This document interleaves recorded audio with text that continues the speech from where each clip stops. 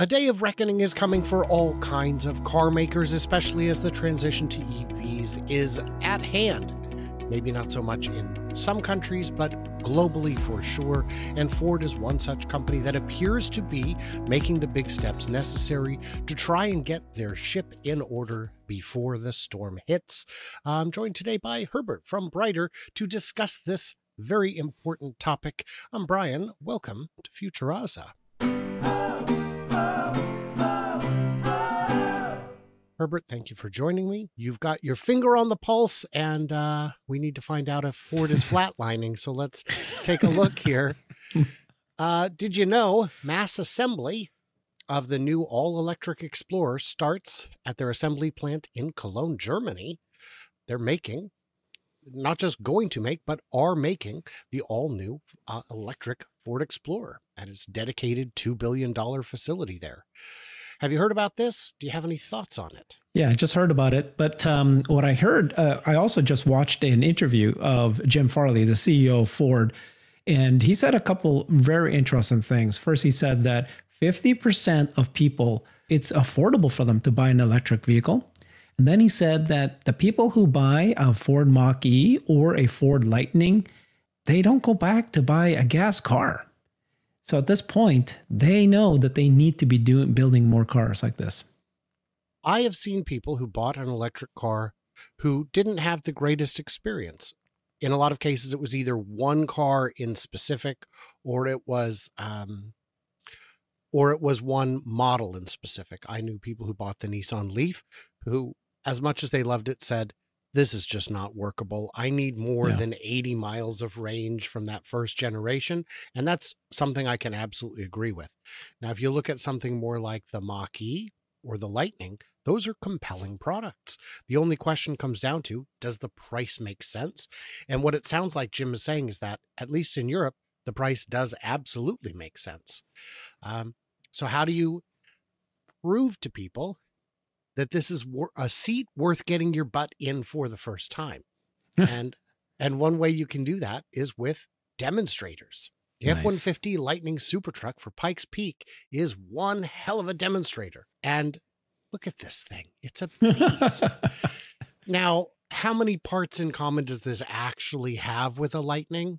It doesn't matter. When you look at those drift cars, Ford has famously sponsored things like Ken Block's drift cars. Ken Block, rest in peace, lost before his time. It'll have some DNA in common, but for the most part, this is a from the ground up build. And the only reason this won't crush Pikes Peak is if the weather doesn't cooperate. Because you take something like the Model 3 or the Plaid, and then you give it to a small shop with a limited budget, and they still crush it. This is not a small shop with a limited budget. This is the manufacturer themselves with an army of engineers and a quasi-unlimited budget. Yeah. It's got thousands of pounds of downforce. They broke records with their SuperVan 4.2 with 1,400 horsepower. 6,000 pounds. Where's the SuperVan? This is called a SuperTruck, right? Where's the SuperVan? The SuperVan was last year. Okay, gotcha. It was last year. So this is going to be exciting, and people will be watching this. Boy, to call this a truck, though, is kind of a stretch. But when you look at those custom-built drift cars, they'll say, oh, this is the new Ford Focus drift car. And then you see inside of it, and it's all space-age tubes, and there's very little in common with a street car at that point. But it doesn't have to be. This is supposed to be fun.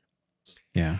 This interview that I listened, the same interview I was speaking about earlier, where Ford CEO Jim Farley was interviewed, when he was asked the question, right, what is a Ford?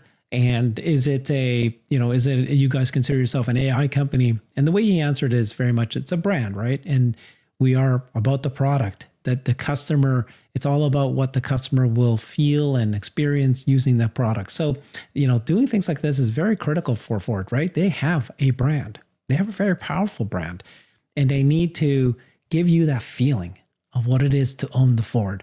If you try to compare them to specs and price and all that, they will lose. And they know that that's the case right now. They can't build the best product. They don't have the best tech. And so he downplays it. He goes, we're not just a toaster on wheels.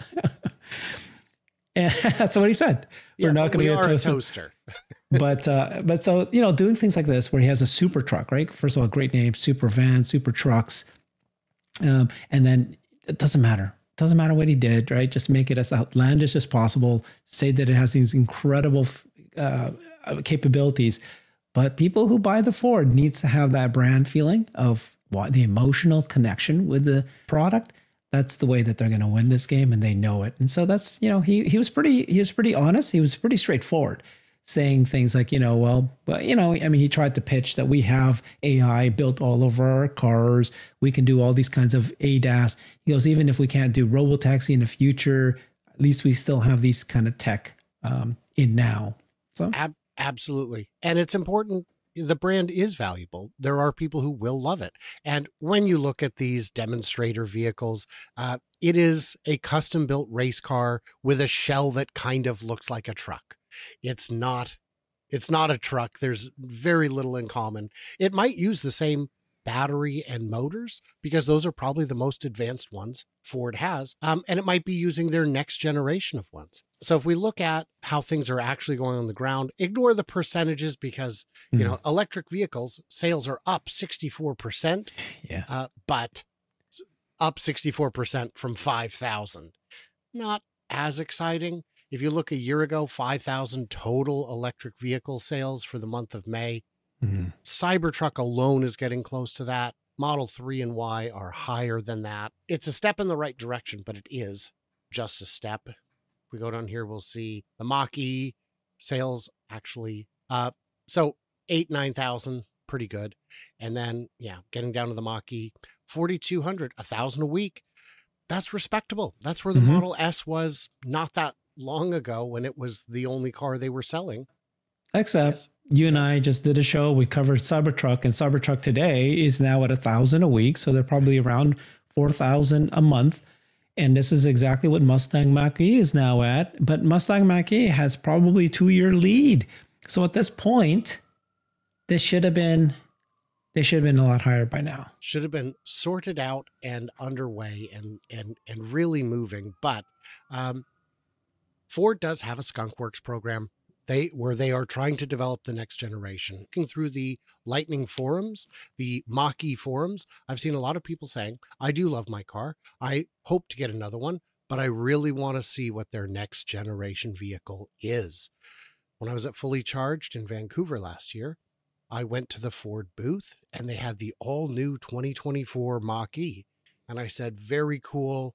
What's changed? And the guy said, changed. I'm like, oh no.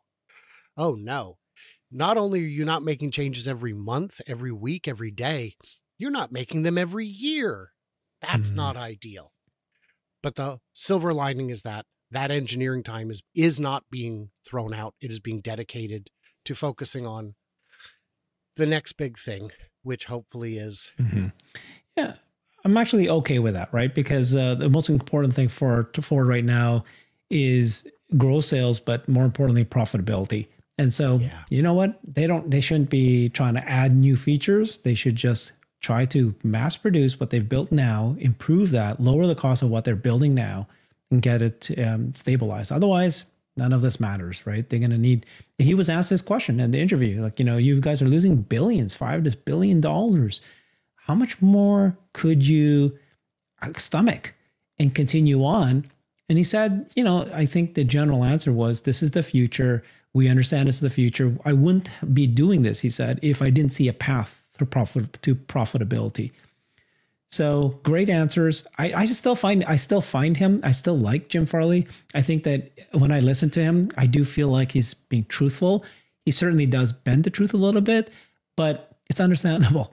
Versus, you know, the other CEOs of other automakers who, you know, they're just completely saying things that are absolutely not even close to being true, and they can try to say with a straight face. When GM came out with their big announcement, 2 years ago now, we're changing the game. We're doing everything. Are we going to revolutionize? I made a video. It was called, Is GM Revolutionizing EVs? And the thumbnail just said no.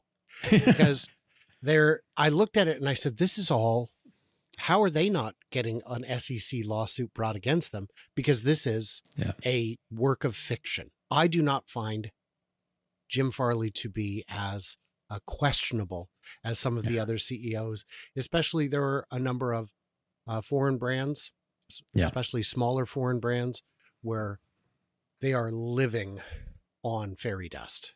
What Ford has going for them, and you can hear Jim Farley repeat this over and over and over again, is that we're number 2 in electric vehicles in the US. We're far away from Tesla, but we're number 2. And he was very proud in this interview talking about how they're the leading manufacturer partnership with Tesla to create the most number of adapters for the supercharger network, because he said we're number 2. And so that is a good, hat to hang at this point. Is let's try to stay number 2. Let's keep growing this. And so I do have hopes that they stop the bleeding. They've got great cars, and they just need to somehow right the ship, right?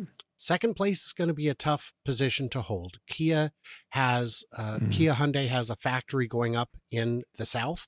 Volvo, I think, just opened their factory in the US where they will be making electric cars. Those are all going to qualify for at least some credits in some places, if not all credits in all places. And it's going to be a tough race. There's a lot of players who are behaving seriously for the first time ever, and it's exciting. So guys, in the comments, what did we miss? What did we misunderstand? How do you feel about Ford? Have you driven a Ford lately? Leave it in them comments below. And everybody else, like, subscribe, smash your thumbs if you gotta, and stay tuned, stay juicy, and I cannot wait to hear from you clever robots, perhaps each Wednesday at 11 a.m. when we are live together, simulcast on our channels. Check it out.